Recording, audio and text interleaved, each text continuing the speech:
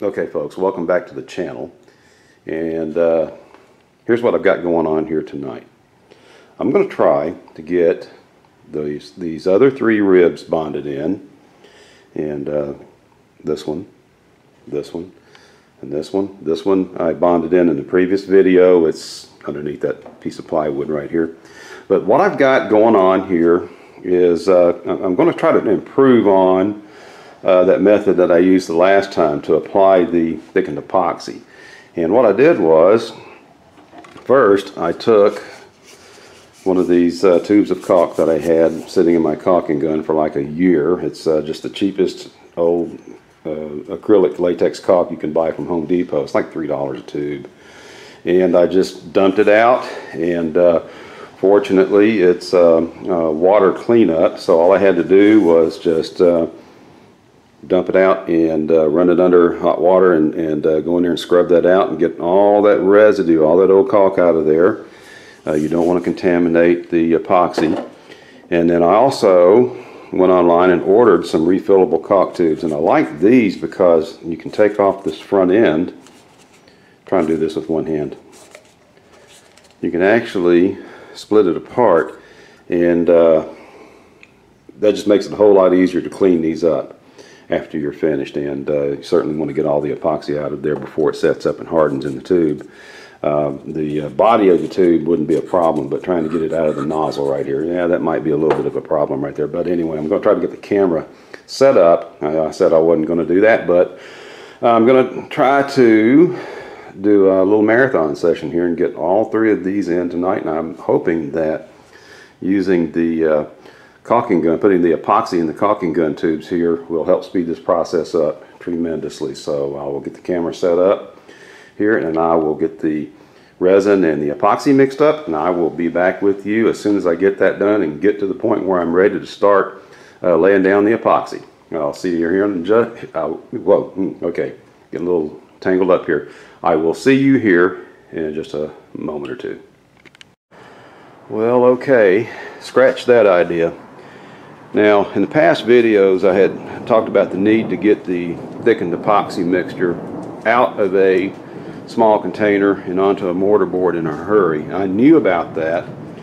I knew the stuff would get hot real quick. I was hoping though that I would have enough work time to get it out of the caulking gun and get it into these corners and make these nice little beads right here. I didn't.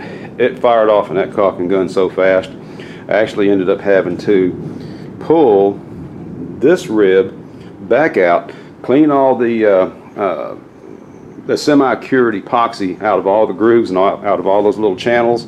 Basically just had to begin again, and went back to the old way. Went back to my mortar board and went back to the tongue depressors and just smeared that stuff into the corners. And once you keep that stuff out in open air, it works great. You've got plenty of work time.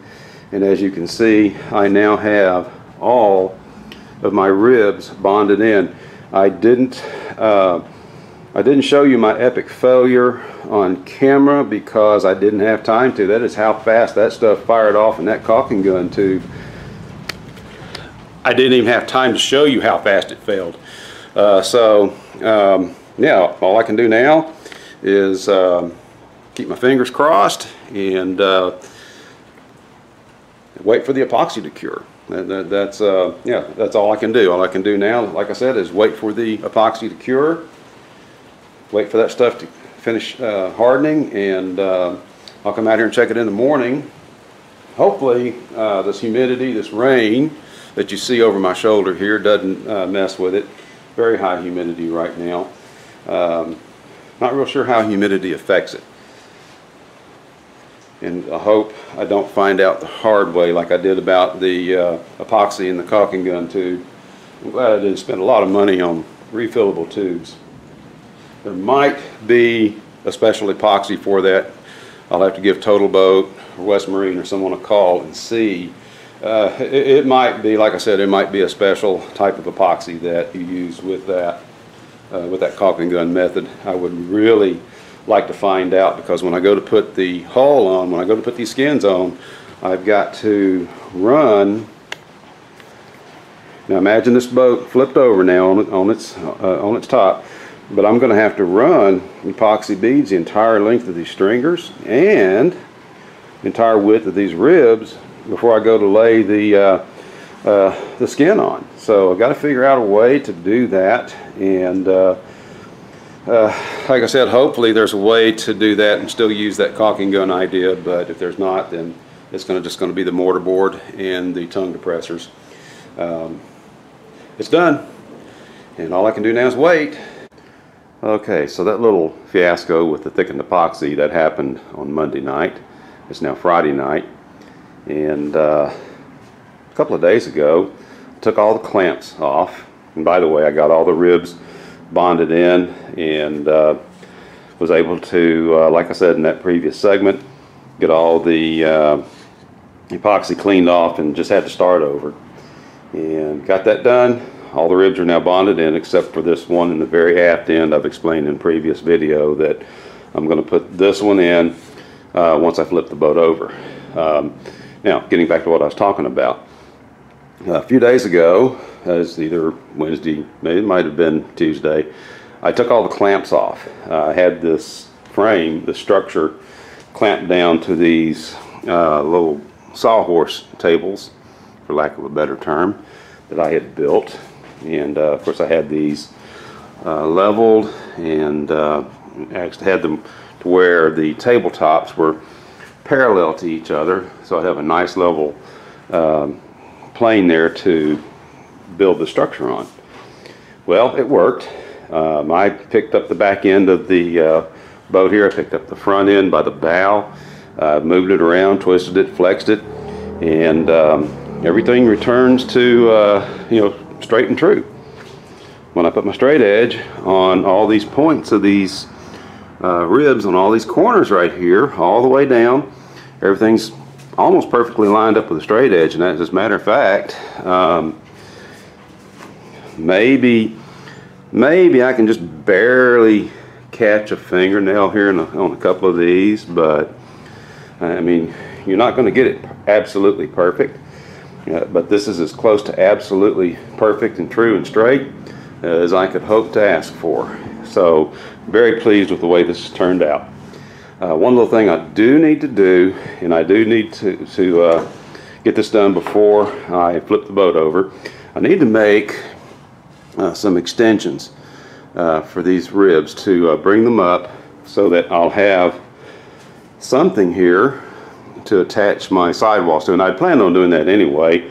I could have made kind of little U-shaped ribs here out of one piece, but I chose to go this route. Right now it kind of looks like a scooter, but it's not a scooter. It is going to have sidewalls, but I've got to have something to attach the sidewalls to. So beginning here, we're one rib after the bulkhead, and then every other rib I'm just going to bring up some little extensions, and I'm going to just pattern them after what you see here on the bulkhead, and that's what I'm going to attach my sidewall to. Once I get those attached, I've got to make 6 of those and just bond them in place, and once that's done, then I'll be ready to flip the boat over and start on the outer skin. Still don't know what happened with the epoxy and the caulking gun. All I know is it worked when I used the Ziploc baggie. You saw that in the previous video when I went to bond this very forward rib in. I don't know what caused it to fire off so fast, but like I said, it fired off so fast I didn't even have time to turn the camera on and record the fail. But hey, got it done, and that's all that counts. So we're moving forward, and I will see you in the next segment. Thank you for watching. Okay folks, welcome back. You know that little adventure with the caulking gun and the epoxy firing off way too fast like it did, that got me to thinking that we're all going to make mistakes at times, and that's true whether you're working on a hobby project like this, or it's true whether you're just talking about life in general. Mistakes are going to happen. They are inevitable. In his autobiography, Lee Iacocca wrote that everyone is going to make mistakes. You just have to hope that they're not overly expensive, and you have to avoid repeating the same mistakes over and over. And I believe that's a very good observation, and it is very true. You don't want to make a mistake that costs a lot of money, like forgetting to check the engine oil in your car. And you certainly don't want to repeat that mistake over and over and over again. Now, I've done quite a bit of carpentry work down through the years, and I've heard it said that the difference between a good carpenter and a so-so carpenter is that a good carpenter knows how to hide his mistakes. And that is also very true. A good finish and trim carpenter can hide a lot of miscuts and ragged edges. So mistakes, they're going to happen. We all make them. And sometimes they're honest mistakes that are made without malice. Sometimes they're not. And there are times we go in eyes wide open, knowing full well that what we're about to do, it's wrong. And then there's those times too when we make mistakes out of anger or frustration, and I've had my share of those. While a good carpenter knows how to hide his mistakes, there's one thing that you can't do. There is no hiding your mistakes, our sins from God. Now, when God gave the law to Moses, and that became known as the Mosaic Law, but when God gave the law to Moses, and the law that he gave Moses was holy and pure, but at the same time, knowing the human heart, God knew that no one could keep the law. So why was that? Why did God give the law in the first place? Why did he give all those statutes and commandments knowing full well that people couldn't keep them? Well, as the Apostle Paul explained in Romans chapter 7, the law, what it does, and what God intended to do, was to show us our sinful nature. Listen to what Paul wrote in verse 7 of Romans chapter 7. He said, "If it had not been for the law, I would not have known sin. For I would not have known what it is to covet if the law had said, 'You shall not covet.'" Let me give you this example.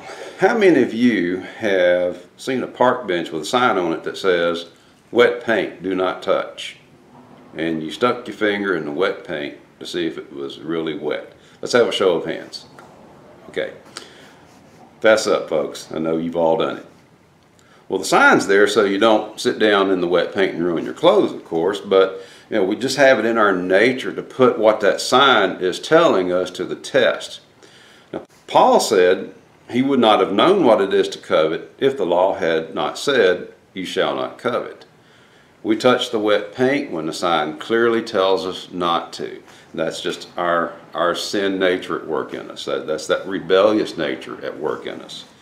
And that, like I said, that's what the law of God was intended to do. It was intended to show us our sin nature, and by doing that, the law points us to what is mankind's greatest need, and that is our need for a Savior. We're all going to make mistakes. Like I said, it's inevitable, gonna happen. We're going to commit sins, and that is true even for truly saved, authentic, genuine Christians. But as John pointed out in his first letter, book of 1 John, if anybody does sin, we have an advocate with the Father, Jesus Christ, the righteous one. He is the atoning sacrifice for our sins, not only for ours, but for the sins of the whole world.